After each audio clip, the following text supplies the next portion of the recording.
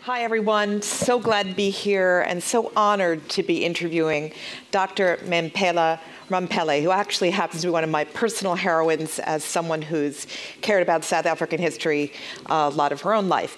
Dr. Ramphele has an extraordinary resume of courage and vision. She grew up in apartheid South Africa, became a doctor, was a co-founder with Steve Biko, her partner, of the Black Consciousness Movement.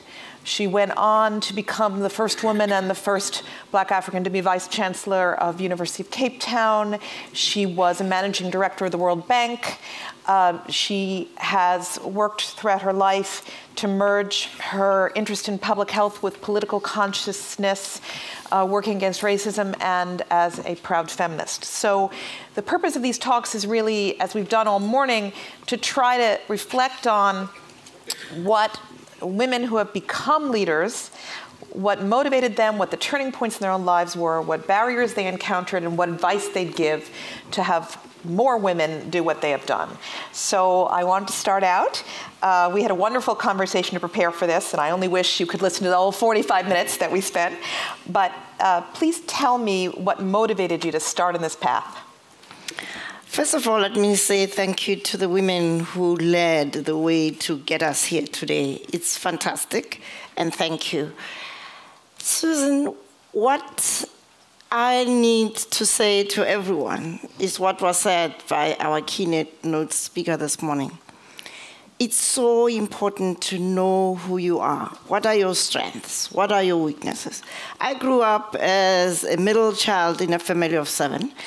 And one thing I knew very early in life was that my body was very small. I could never do anything really sensibly. But I knew I had a brain that worked. So I made a decision that I'm going to use my brain to the maximum that I could. And so the idea was made possible also by the fact that I was brought up by 2 teachers. So it was never a question of whether you went to school, but how well you do. And my dad was very tough with me because he didn't want me to just get an A. It had to be 100%. So I had the advantage of a father who believed in me, and that really raised my own self-confidence. And so having been brought up by teachers, I knew I didn't want to be a teacher. And so I wanted to do something more exciting. And so when I was in my final 2 years at school, I fell in love with chemistry. I wanted to be a chemist of note. And of course, my physical science teacher, who was a white man, member of the National Party, that is the one that was running a party, said to me, Mamphela, I know this is what you want to do. Unfortunately, as a black woman, this is not a viable proposition for you. Your best bet is do the next best thing is to be a doctor. So I became a doctor by default. That's great. And you told me a wonderful story that awakened you to the systemic nature of the racism you were facing, is that when this wonderful teacher encouraged you to look at medical school, you went to the pastor, the dominie, and he told you, why are you doing that? You should be looking after your father. And then when you got to medical school, you began to see the systemic nature of what you were up against. Well, I grew up in a mission station with the Dutch reform minister. So when I said I wanted to do medicine, he said, woman, black, my own daughter could never do medicine. She's just a nurse. And for apologies to all the nurses. And so that made me even more determined. But what he said was also so crass. He said, you can't, in any case, be a doctor because your father is dying. I didn't know my father had cancer. And so that was the first time I knew this. And I'm all of 18 years. It was very traumatic. So I cried until I got close to home. I didn't want my mother to see that I was upset because I imagined what she was going through. So when I went to medical school, and my father, of course, died before I got to medical school. But when I got to medical school, for the first time, I was able to put together why this pasta was so crass is this idea that because I'm black, I'm not a person. So the idea that you can't say that to a child about her father dying didn't occur to him. The fact that he's a priest didn't matter. And so my political consciousness was cut or was raised by us being put together at the University of Natal as non-whites. This is in Africa, just in case you've forgotten. Somebody comes to tell you that you are non-whites, non-Europeans. We didn't ask to be Europeans. But no. So, but at first we were not really aware of the enormity of this negative designation. But the Black Power movement broke out here. The student uprisings across the globe in the late 60s. We woke up and we said, but this doesn't make sense. So from that day onwards, we woke up, we went to the vice chancellor of the university to tell him to change the name, the designation. We are not non-something. We are black, we are proud, and he's going to. He even funded the conference that we had for that. And so I believe this idea of knowing yourself, naming yourself, and staying the distance in challenging those who other you is really important. But of course, as a woman in this black consciousness movement, when I woke up also to the idea that, hang on, these men think that I'm just an additional pair of hands without any, I said, but I'm also a woman. So I'm black, I'm proud, and woman. No, you are dividing the struggle. You can't do that. I said, okay, divide me between the woman and the black person. It's not possible. So you're going to have me as both a woman and a black person. And this is how South Africa, in a way, was ahead of the curve in terms of not just fighting against apartheid in terms of racism, but also sexism. We brought that whole gender dimension into the struggle for freedom. And so I think that it's really important when something doesn't make sense, name it. That's right. I think one of the other fascinating things that we spoke about is that as you were becoming black activists, you and Steve Biko were founding the movement together. Then Steve Biko was killed, and you were banned. And eventually, through the efforts of many people, you made your way to the United States and began looking at migrant workers. And one of the themes we discussed was the importance of understanding, having compassion for why men oppress women, what actually has happened to them psychologically, how their own humiliation and oppression has led them to oppress women, and how you enlist them. So I wonder if you could talk a little about that. Well, you talk about I'm where I am because I was supported by many people. And there is a person here who supported me and brought me to the United States for the first time, Dana Shelela. But she's also guilty of another thing. You see, my nails are always painted this way. She took me to her mani and pedi spa the first time I came here with my very rural hands and said, no, we've got to put an end to this.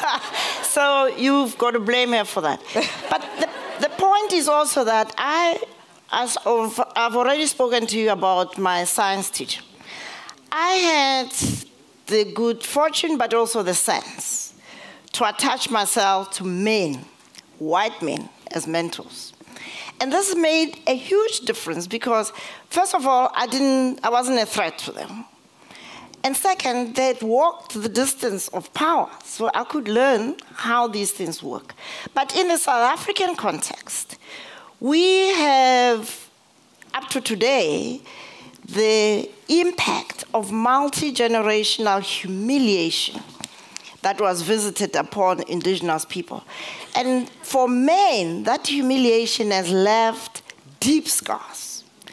And to not recognize that, I think, is to undermine our own cause as women fighting for gender equality.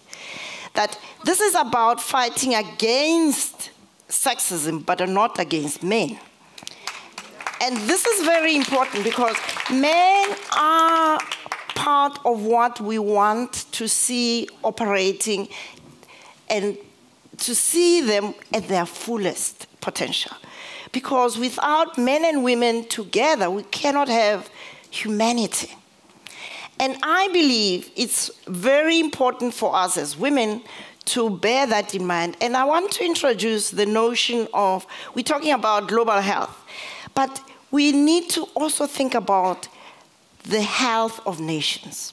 I come from a multiple traumatized nation called South Africa. And this is the reason why the men post-apartheid who are now running the country can run the country to nothing. They can steal money. Not like women, we are the keepers of the seed. They don't know how to keep the seed because what they are doing is to model themselves on the white men oppressors who humiliated them. And so our journey of transforming our societies has to include this element.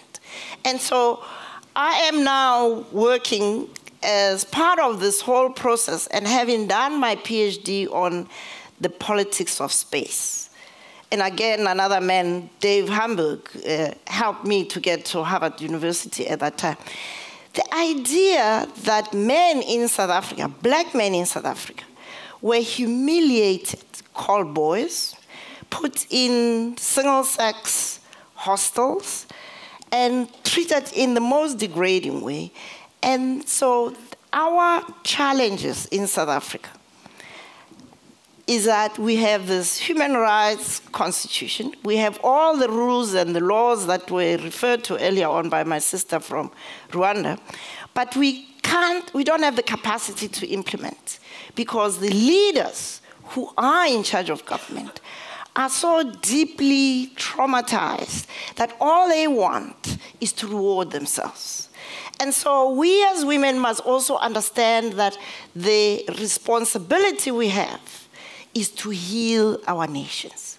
And so right now I'm doing work as a 70-year-old to reimagine South Africa and focus on the healing of the bonds between us as South Africans so that we can develop citizens from primary, secondary, university, and professionals who are informed, confident, and able to live the human rights values of our Constitution. And that's the only way South Africa can make the true transformation from apartheid to a human rights, social justice society. And so I believe that this initiative that we are launching here has to be sensitive to that. I mean, the Afghanistan story, everywhere you look, you are looking at multiple traumatized societies. And I think we need to bring the healing element into those national issues.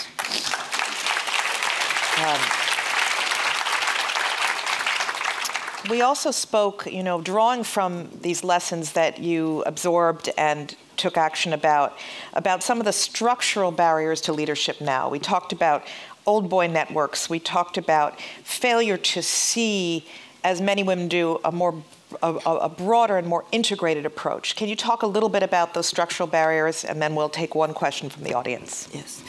The structural barriers are largely traditional, but also women themselves don't give themselves permission to be the innovators that they know they are, because they are afraid of being unpopular.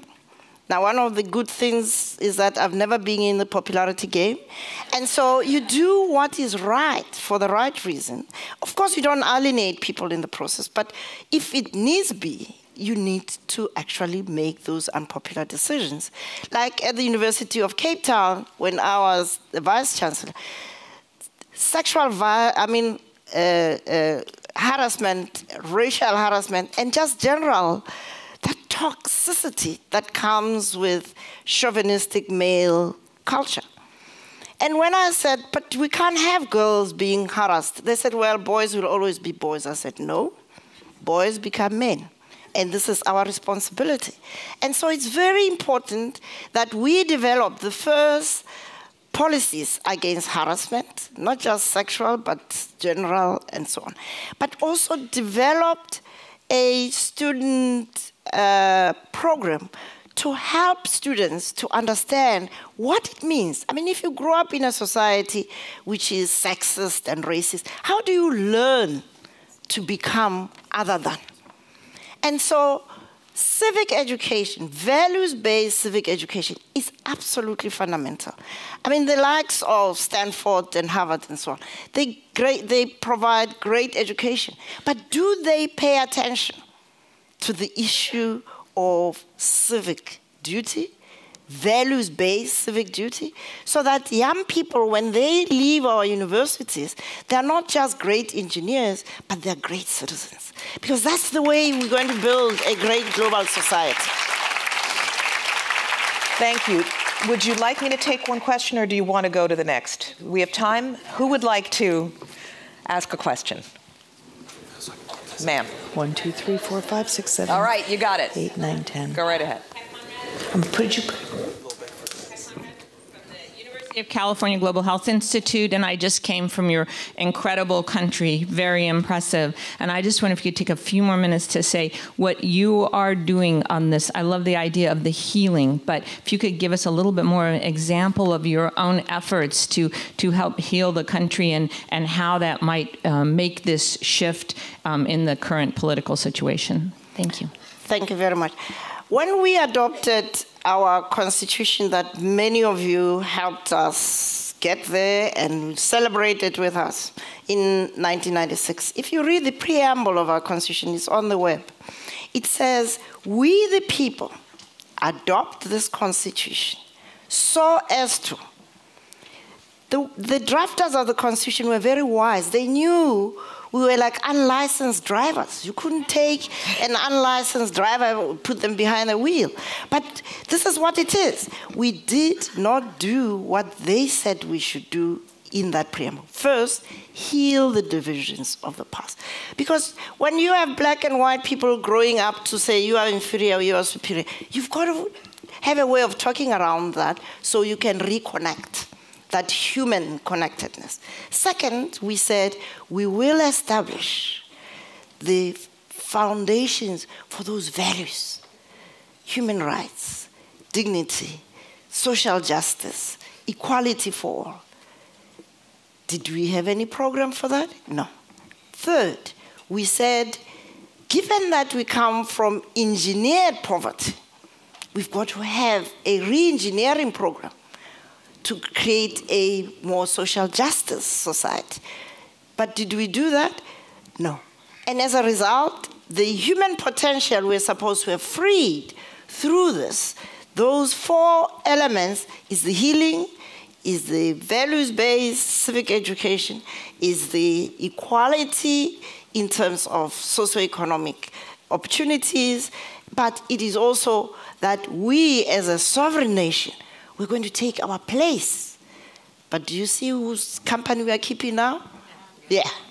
So we failed 4 out of 4 with what we said in the preamble we're going to do. So many of you will know that in 2014, I got so desperate that I decided to form a political party. Bad decision. But I'm glad I did it, because my idealism told me that people were ready to do something. No. They are angry, they are complaining, not necessarily ready to do the next thing. So the readiness program are those 4 elements. So we've launched a platform called Reimagine South Africa. No point in complaining about Zuma's corruption. Please, just focus on what we the people said we wanted to do. Once we've got that done, Zuma is history.